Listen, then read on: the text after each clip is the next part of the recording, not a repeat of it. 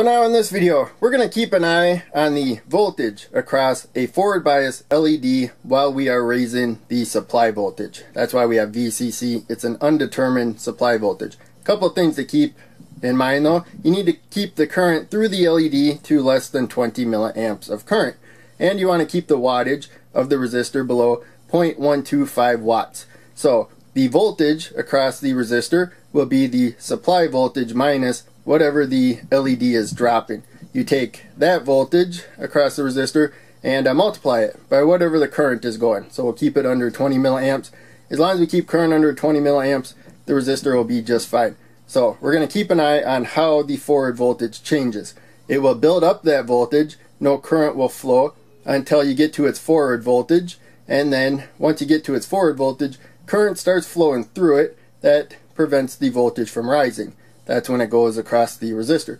But it's not a specific point. It changes a little bit. It goes up a little bit as current gets higher. So we'll compare the red LED and the blue LED. And here we are on the breadboard. So you can see a 220 ohm resistor right there to the positive supply. And then it comes to the jumper and the long lead, the anode of the LED. That's the anode. Make sure that side's more positive. Short lead, the cathode, going to that jumper to ground. This jumper here, this is the other end of this alligator clip, which I have clipped to the multimeter probe. And I also have the black probe, same setup there. That's going to ground. The voltage across the LED is in relationship to ground. So right now, you can see we got 1 volt, basically, across it. I raised the power supply up a little bit more than 1 volt because you can see we lose just a speck of voltage along the way. So if it was 1 exactly, it would be 0.99 or something. So in any case, you can see we got pretty much the full voltage. That's because the power supply voltage is less than the forward voltage of the LED. Now, 2 volts is about the forward voltage of the LED, but it does conduct a little bit before 2 volts. So we will see a slight glow right there. There's a little bit of current flowing through the LED. So not much though, not much glow, especially because it's a red LED. Blue LED would probably be quite a bit brighter. So in any case, there we go. Now we just went up 1 volt, and you can see that we only went up, I think, like 0.15 or something, maybe 0.2, almost 0.2 volts right there, even though we went up a full volt. And now we're going to go up another volt, 4 volts. And you can see it held really steadily. Bumped up a little bit, but still pretty close to 2 volts. And there again, still pretty close to 2 volts, even though we went up another full volt there. So it barely changed there, but it did go up a little bit. That's the main thing to be aware. So there we got 5 volts at the power supply and 6 volts. So now we got about 18 milliamps of current. That's as high as I'm going to go with the voltage there. And we still have 2 volts across the red LED with almost 20 milliamps of current. There you can see it's quite a bit brighter. And now we got the blue LED. I dropped the power supply voltage back down to 1 volt. So that's what we have across the LED.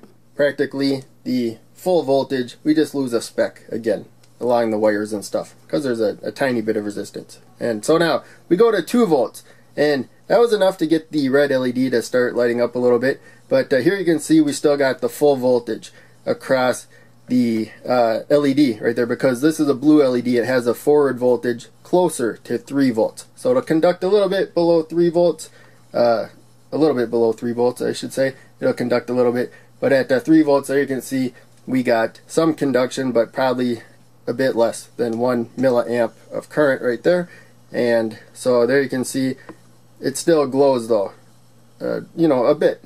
So I think that's why they replaced the red LEDs on a lot of stuff with blue LEDs. They take a lot less current to actually produce a fair amount of light. So now we go up to 4 volts. It did not change much there, but it did go up a bit, but nowhere near a full volt that we went up. So again, it has a forward voltage about a volt higher. So now we're gonna go up to 5, bumped up a little bit, bumped up a little bit again, and 7. That's where we're going to stop because we're at 18 milliamps of current. And so we're a volt higher now at our maximum voltage than we were with the red LED. We went up to 7 for 18 milliamps of current approximately. This is not as accurate, this power supply, the display, as a multimeter would be, But in any case, there you can see we held pretty close to 3 volts all this time, even though we went up about 4 more volts. So that's the way the forward voltage works. And again, as I said, whatever voltage the LED drops is less voltage across the resistor than the supply voltage. So there you can see we got about 4 volts across the LED, a little bit less because there's a little more than 3 across the LED, and we're using 7 volts total. So in any case, that's it for this video. Make sure you turn off the multimeter when you are done, and you can turn off the power supply if you want. In fact, before we do that, I always make sure to put the power supply to 5 volts because that's generally what I assume the voltage is when I build a circuit on the board. And so if I accidentally build a circuit for 5 volts, but it's a higher voltage on the power supply, I might damage something. So that's something I try to always do when I'm done. So in any case, hope you enjoyed the video.